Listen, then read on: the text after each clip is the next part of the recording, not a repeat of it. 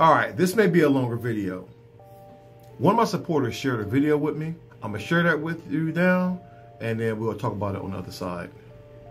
African American we've interviewed said they had to moderate their behavior, so they weren't intimidating. I had a very candid conversation with one of the individuals who passed me this information.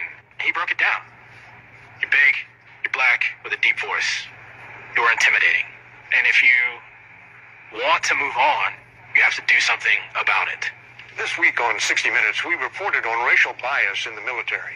From the rank and file to officers, African Americans in the Air Force say they are treated differently than their white counterparts. Major Daniel Walker is an F-22 pilot. On an Air Force program called Real Talk, hosted by Lieutenant General Brad Webb, he read comments made by other black pilots. I have a couple of quotes I want to read off. My fighter experience was the most demoralizing experience in my life, and I've been homeless. The second is, to be yourself and thrive in a fighter squadron as a black man is an oxymoron. Either conform or fail. These are my friends. These are my brothers. And my sisters, actually. Walker said, Let's deal with that comment first. I'll never understand why blacks join the military. I love her response. I never understand why blacks are still Christians. Straight facts. Straight facts. Because if you still could be a Christian after all the evil is done to us, then you're built for any part of life. You're ready to deal with anything. But seriously though, the military is made up of people from all walks of life. All walks of life. From doctors, lawyers, people who are decent folks, to rapists and abusers and gangbangers and skinheads, racists. You got everything in there. So if you think that uniform is going to change who they are, especially as they start getting more rank and learn how to play the game and get more power over you, then you're in for a rude awakening. This whole cliche about they're my brothers and sisters in arms, I'm sorry, man, that's a bunch of bullshit propaganda. Because in my experience, it's been more like Game of Thrones.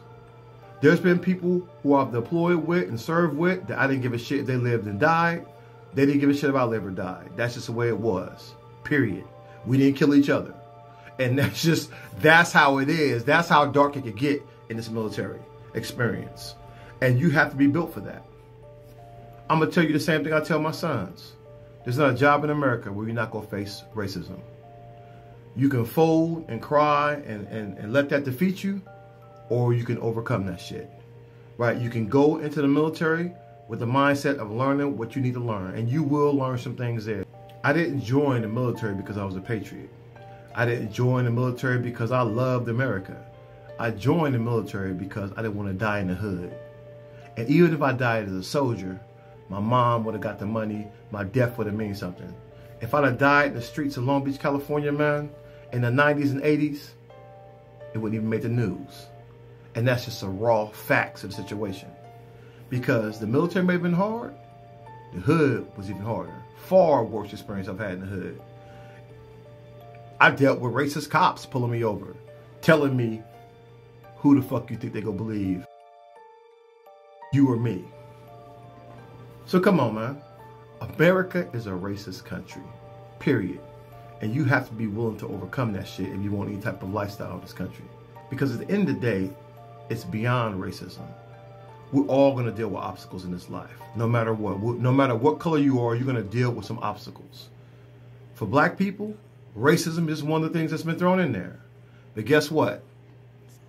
The queer community damn sure dealt with it as well. I served with people who was in the queer community, right? Who had to hide their existence while they was in the military. Understand, this was don't ask, don't tell. And I told the people I served with, I didn't care if you were straight, as long as you shoot straight. I kept their secrets because I knew they would use that to throw them out. So there are obstacles for all of us. No matter if you're black, white, Hispanic, straight, gay, there's going to be obstacles that we have to overcome. And there's been far more decent people that I've met in the military than bad ones. But understand, sometimes it could be heaven, and sometimes it could be absolutely hellish. You want to know what made it all worth it? This moment right here made it all worth it. Look at that picture right there and check that out. Look at the joy in my face, right? That's real joy right there. That DD-214 is my best moment of my military career because it meant I was done. For the rest of my existence, that check is coming and those benefits are coming. Not only for me, but for my family. My son will never be in the damn ghetto wondering who gonna kill him over the color shoes he wore. My daughter don't have to worry about getting attacked on the corner or getting shook down by crooked ass LAPD. That was worth it for me. That was worth all the bullshit I dealt with. By giving them a chance, by turning my home into a sanctuary, I live in a good part of town. You know, where I don't deal with a lot of that nonsense. And that's why I became a soldier, and that's why I stayed it.